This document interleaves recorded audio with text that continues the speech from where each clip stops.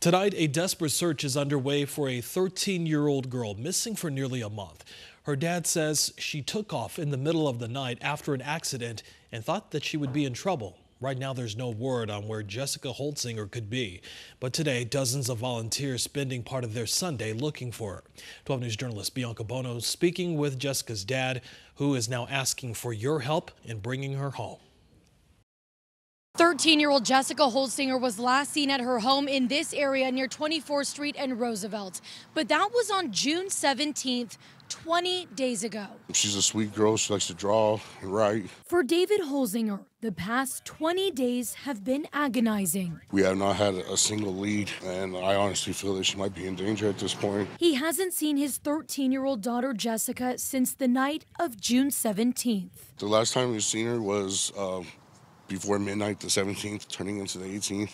I was up talking to her for a few hours, and we went to bed around midnight, and I woke up around 12:30 and she was gone. Holtzinger says shortly before Jessica left their home near 24th Street and Roosevelt, she accidentally caught fire to a neighbor's patio umbrella. Her father believes she thought she would be in trouble with the police or that the fire would lead to her family getting kicked out of their home. So she ran away. My daughter felt guilty because of all that, and that's the exact reason why she left, because she didn't want me or her grandmother to lose our house because of something that she did. On Sunday afternoon, family, friends, and strangers broadening the search, teaming up with the Missing in America Network and Arizona's Missing Child Task Force, splitting into groups. She's only 13. Going to cooling centers, libraries, and parks all across the valley, looking for any sign of Jessica. She's 5'3", 95 pounds, with black hair and brown eyes. Last seen wearing a gray t-shirt, blue shorts, and white and pink Nike shoes. She was running away because she was scared,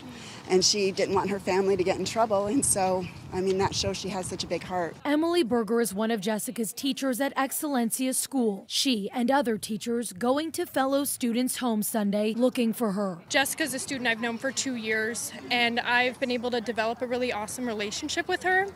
But it's very scary because you never know who's out there. As the search for Jessica continues, concern grows. Loved ones want her to know she's not in trouble. Everybody's worried about her. We just want her home safe. And Jessica's father and organizers of the search are now asking the public for help. They are urging community members to share Jessica's photo and information. They say tips and leads from social media are often how these cases get solved. We're in Phoenix. Bianca Bono, 12 News.